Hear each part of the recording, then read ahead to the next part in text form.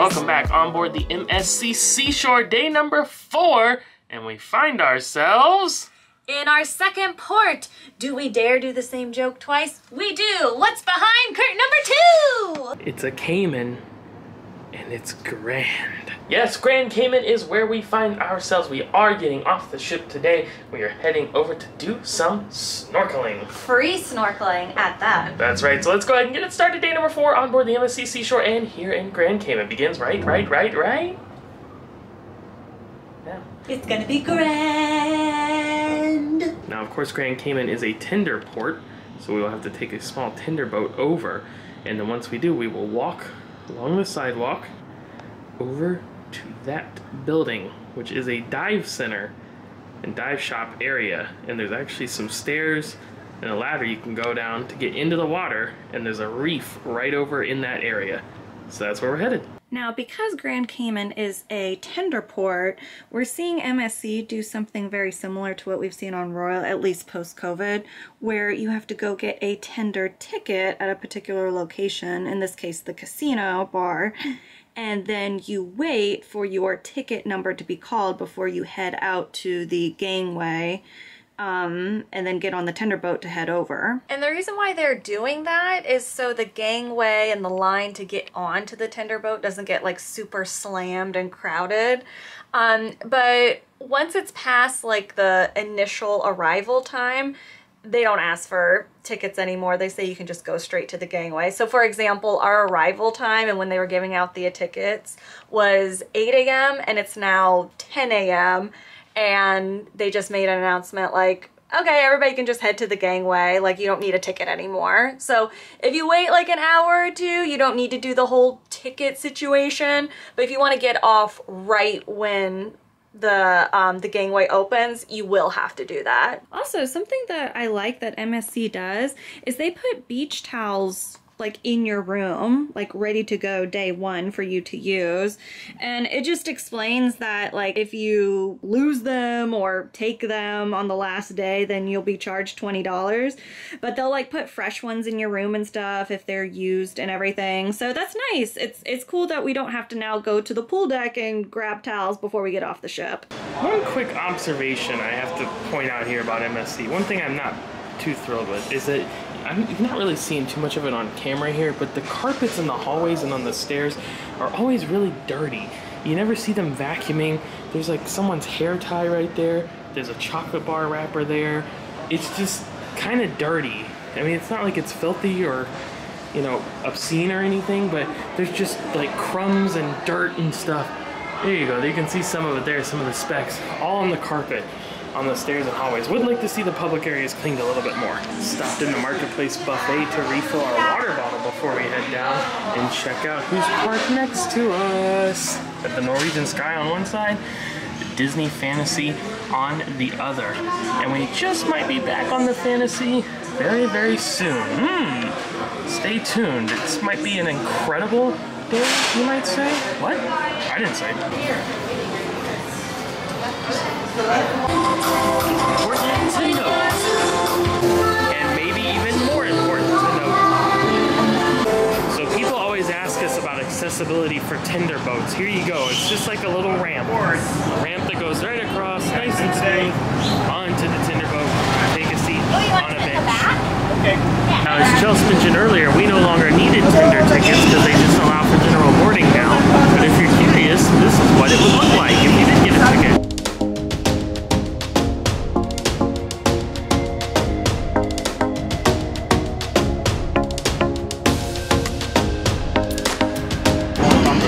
Here's where we dock at the Royal Watler Terminal. Welcome to the Cayman Islands. And to give a perspective of where this is, there's the Norwegian, there's us on the seashore, Disney Fantasy over there. So kind of just straight out from where we're docked, or, you know, anchored offshore there on the seashore, just kind of straight ahead. So now we're gonna get off here, go through, and walk down this way to the right as we look at the island to head to our snorkeling.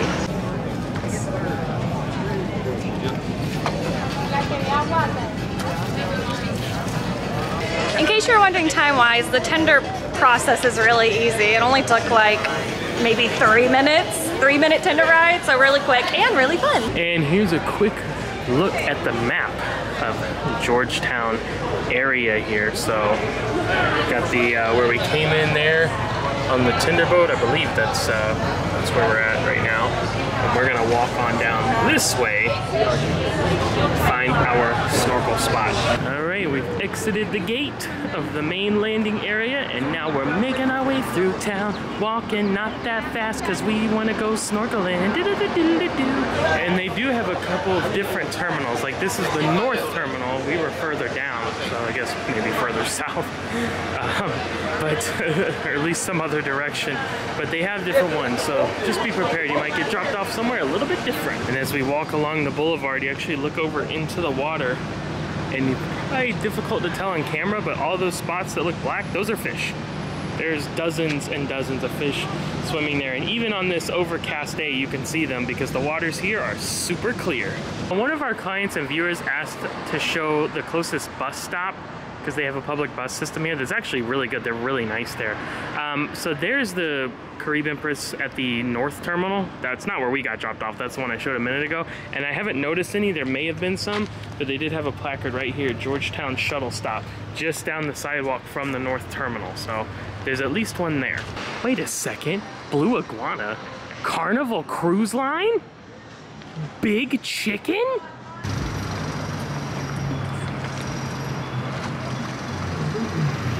And here we are, the Eden Rock Diving Center. There's also Silverside Restaurant and Rum Bar here as well. Last time we were here in 2019 on Independence of the Seas, they told us we could come down here and head out. They got some ladders and steps to get down in the water. They said you could do it for free. I'm gonna double check with them here and then head in. So this place is awesome. The people here are so very friendly. They said it's free to use. You can go out. They will take, you know, if you want to make a donation, whatever you'd like to give.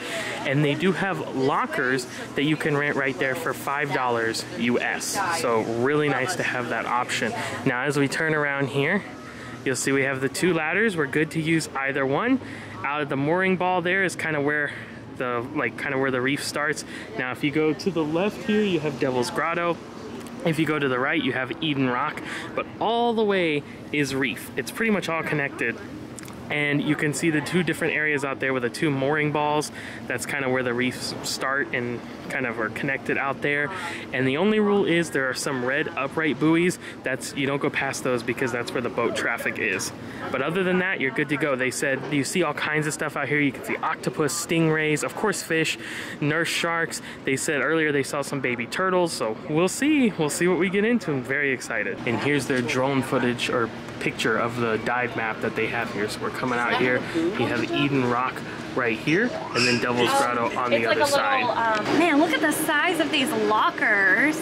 That's like proper. I mean, you could fit like 3 huge backpacks in it. So very, very much worth the $5. I'm so glad that they have it. And you do keep your key with you while you're snorkeling. And they said just try to attach it to something so you don't lose it. All right, we're gonna head out now, switch over to the GoPro. Let's see what we can find. All right, I'm in, and I have to show you all the stuff that you can see right here. You see Chelsy's coming down the ladder right now. There is a ton of stuff right when you get in. So if you're nervous about swimming out in open water, fret not. You can see a ton of stuff here. Let's check it out.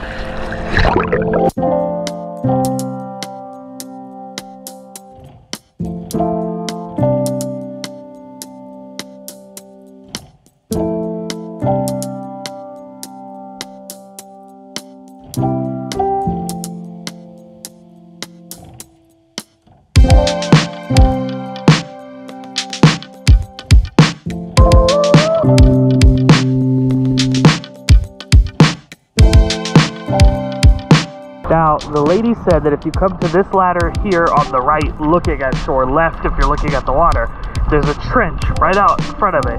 And she said if you follow the trench, you'll see this thing that looks like a trumpet, and there's usually an octopus in it. So I'm gonna go try to find that now.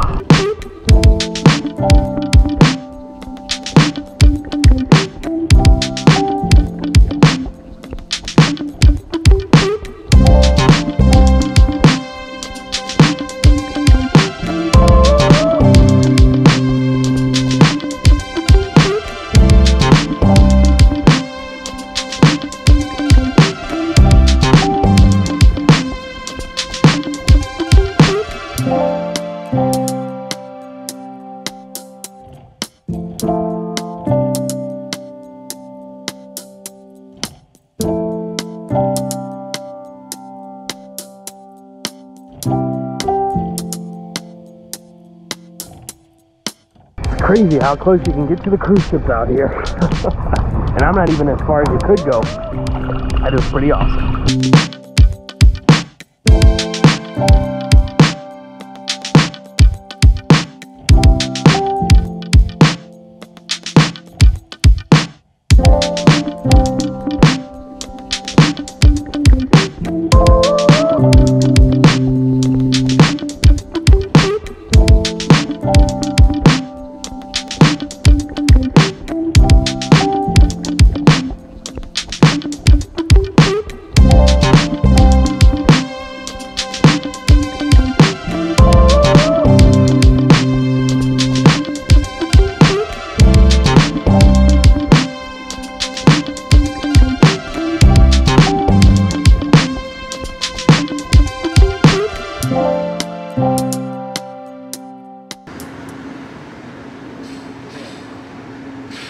In case you don't have your own snorkel or scuba equipment, you can visit the dive shop. They have some equipment for purchase inside, but they also have some equipment to rent as well. So for the day, you can rent mask, snorkel, and fins for $15. You can add a life vest for $21, or you can rent scuba equipment for $55, and that's per day. Another nice thing too is that they do have a rinse where you can rinse off your equipment, and a freshwater shower in case you want to rinse off yourself, get all that salt off of you. Looks like we got back on land just in time because Caribbean rain has shown themselves. So we're just gonna wait for the rain to clear, and then we're gonna head back to the tender boat. It's still raining, but we're gonna head back because we have to. Last tender boat is leaving in 45 minutes.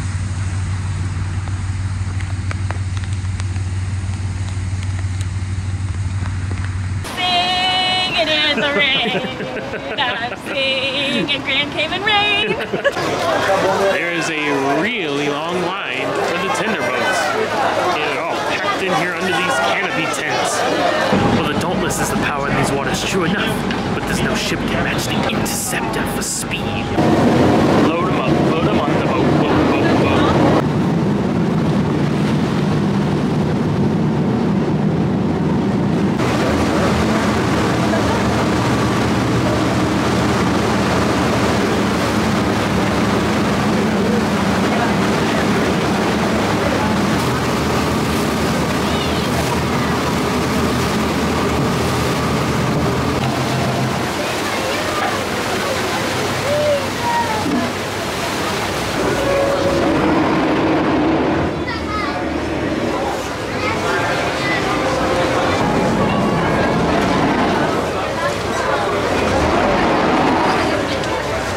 Say this is the kind of stuff that baffles me with MSC. Why would you set up your stanchion lines where people are going to be walking right over hooks in the ground that they may not see? It's a pretty big trip hazard there. It's kind of odd to have people walking through here. Well, there we go. We're turning about, heading out. Bye, Grand Cayman. And specifically, my awesome snorkeling spot at Eden Rock Dive Center.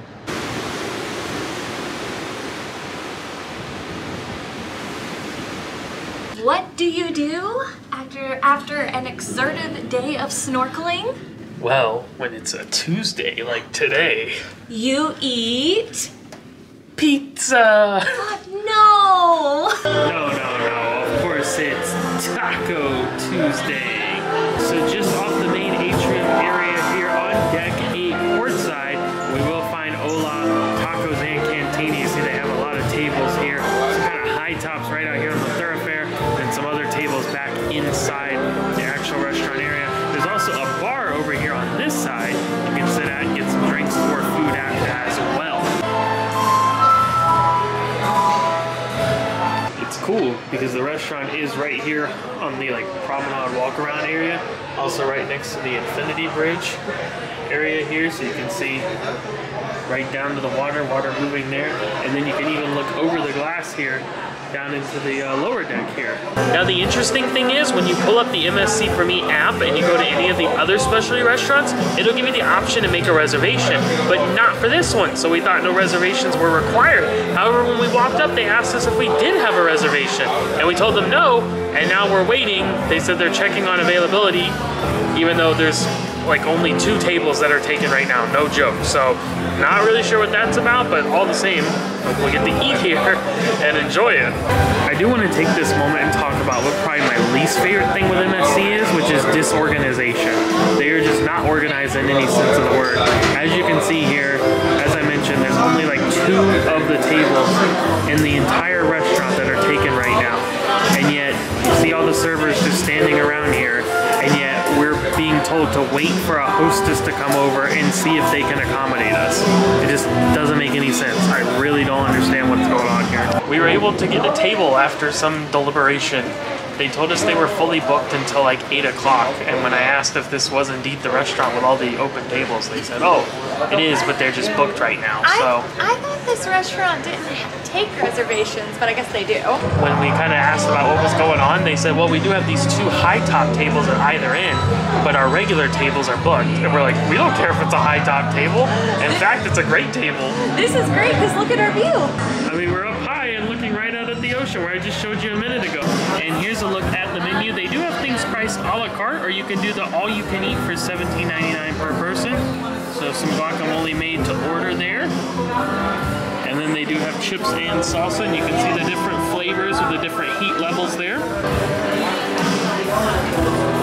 All kinds of good stuff available here. Ooh, Cajun spice. I love that stuff.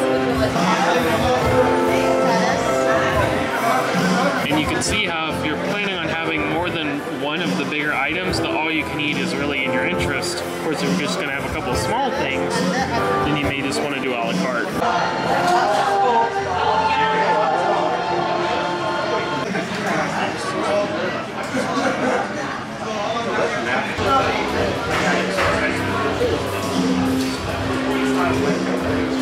Alright, we got a feast coming because we did all you can eat. So we got chips with about every kind of salsa they have.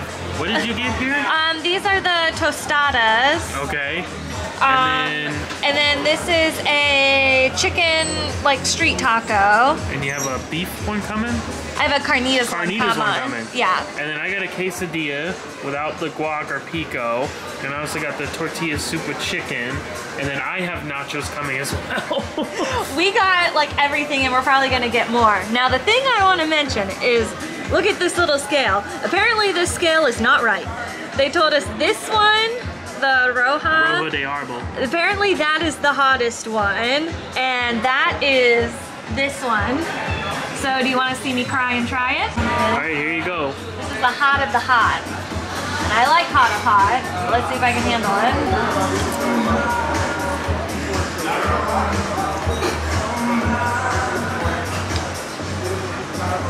Yeah, that is significantly hot. It's not great. It's not... Obviously, I'm not freaking out, but there's no way I would eat that whole jar of it.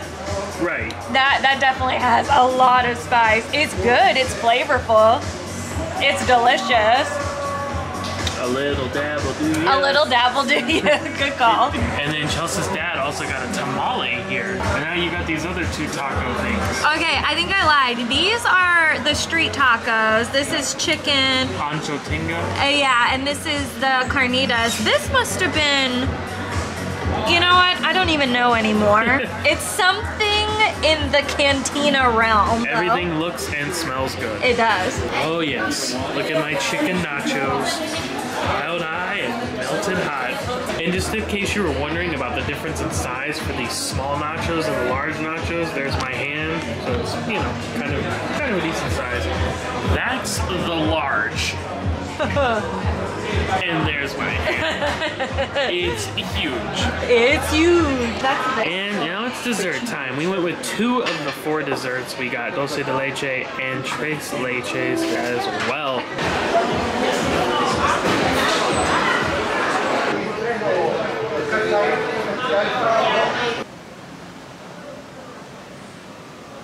Dooba-dabba-zee-ba-doo, skibbity-bap-bap-boo. Hey, look down, and it's a deck in water! It's kind of hard to get out over the actual water. You have to get to like the middle, and Yeah. then go to like the very edge. Very edge. And now then- you're just a over. Michael Jackson right over the water there. There you go. This bridge is cool because we see this from our room Yeah, up our there. room's up there somewhere. In fact, I'm getting kind of tired. I think we should head up and go to bed. Ah. Alrighty, friends, that is going to do it for day number 4 on board the MSC Seashore, and of course at Grand Cayman as well. What a lovely time that was. And dinner, by the way, outstanding. I enjoyed every single thing that touched my taste buds It's on true. my tongue. And we tried most items, and they were all really, really good. Would definitely recommend checking out Hola. Yeah, really enjoyed it. Tomorrow, we'll be back here, of course, on the MSC Seashore, and we will be stopping in Cozumel, though I do not believe we'll be getting off the ship tomorrow. Gotta film that ship tour at some point. Ship tour day. So it looks like we'll be doing that, and then we'll get into some fun tomorrow night. So we'll see what happens back then. So we hope we'll see you there as well. If you're interested in booking your own cruise, feel free to reach out via the travel agent information in the description of this video. It's completely free to you. All that stuff. You know how it goes. So we'll sign off for tonight. We'll see you back tomorrow, day number 5 on board the MSC Seashore and stopping in Cozumel, but not really for us. Until then, we'll sign off. See you next time. Happy travel.